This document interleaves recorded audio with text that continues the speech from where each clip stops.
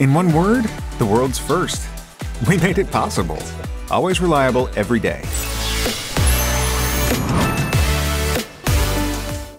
My name is Hwang Chang-yeon, and I work at the Advanced CMF Lab at Samsung Electronics.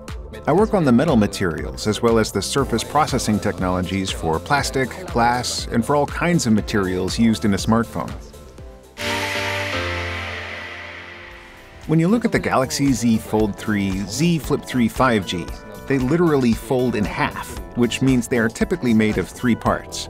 2 parts that fold, and a hinge in the middle. The housing of this hinge needs to be made of a robust material that will help the inside of the hinge hold up. Since foldables require more parts, it was essential to make each part lighter and thinner for the phone to be portable and have a competitive edge. We focused on creating a thinner and lighter form factor. For this, we needed to use a robust material that could withstand external shock, so we enhanced the physical properties of an aluminum material to make the device more durable. The new Armor Aluminum is the strongest aluminum material used in smartphones today. Developed Armor Aluminum to be harder and more durable, so it is less likely to be deformed or scratched due to external shock. The difference is quite clear when comparing to other aluminum materials currently used in the smartphone industry. When you bump these two together, this one gets scratched, while this one shows no sign of damage. The Armor Aluminum used in the Galaxy Z Fold3, Z Flip3 5G for the 2 parts of the outer frame and the housing surrounding the hinge, 3 in total. There are many different types of aluminum. You can take the basic aluminum material and add different metal elements to change its properties, such as making it harder or changing the color. Just as buildings are reinforced by placing rebar in concrete, metal elements are mixed into the aluminum to enhance its durability. For the Galaxy Z Fold3, Z Flip3 5G, durability was our main focus, so we added several metal elements that would make a more durable aluminum.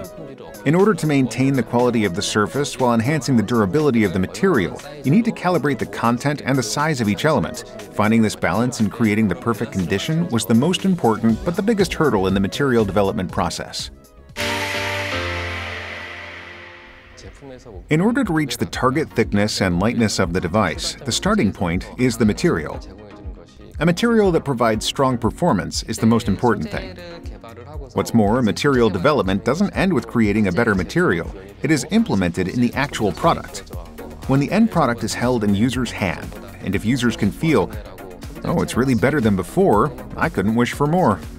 My name is Chae-won Hee and I work for the Advanced Mechanical R&D Group at Samsung Electronics. Hello, I'm Kang Jong-min of the Product Mechanical R&D Group at Samsung Electronics. I worked on the water-resistant technology for the Galaxy Z Fold3, Z Flip3 5G.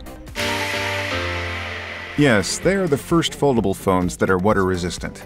Both devices feature an IPX8 rating, which means they can be submerged in 1.5 meters of deep freshwater for 30 minutes. Bar-type phones are usually composed of a front and back, made out of hard glass or plastic. The phone doesn't alter its shape, so it can provide water resistance with structures that block out the water from coming into the device. For the Galaxy Z Fold3, Z Flip3 5G, there are 2 such parts. There's an electric wiring that goes through these 2 parts. The wiring passes through in between the hinge, located in the driver of the phone, so we had to apply water resistance to the driver, which was difficult. What's more, the design of the hinge is structured in such a way that it is inevitable to let water in. So enabling water-resistant performance in this part was key to adding water resistance to the Galaxy Z Fold3, Z Flip3 5G. We designed the structure of the phone so that the top and bottom half would be water-resistant respectively. It was important to make sure the FPCB allows for electric connection of the top and bottom half. To do this, we punched a hole in the interior so that water would flow into the device. We blocked the hole with rubber on the side of the device and filled up the open spaces with a liquid solution we newly developed. Since the hinge is inevitably exposed to water, we applied an anti-corrosion solution and a lubricant that provides strong water protection so that the hinge wouldn't rust even in conditions where it can get wet. If you look at the Galaxy Z Fold3 Z Flip3 5G, you can see that there aren't that many gaps or openings. The USB port, speakers, and microphones are all the holes that users can see, but there are several openings and structures inside the device that need water protection. For example, fingerprint sensor modules have to fit into a limited space of a phone with a slim design, so we need to work the water-resistant technology in that limited space as well. As there is little space to apply the water-resistant technology, we designed a new structure that allows room for water-resistant technology inside this space. Testing the water-resistant technology was difficult. There are several places in a foldable phone that may be prone to water damage, such as the speakers, microphone, buttons, SIM tray, USB port, and the back glass. So it was hard to pinpoint where exactly the water was leaking. Water can leak through the gaps on the front as well. It was hard to figure out at which point water was leaking. We always think that every step of the development process is difficult. It's easy to tell you why something can't work, but we always need to find out what it is that could make it work.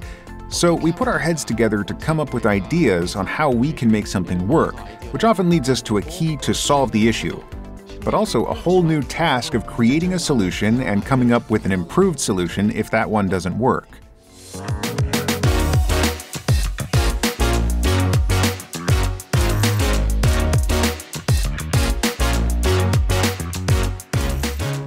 We hope that the new water-resistant technology will help you enjoy your new phones and feel safe using them in your everyday lives. This is the beginning of a new era for foldables. We did our best to provide protection from water damage, but it can't hurt to take good care of your phone.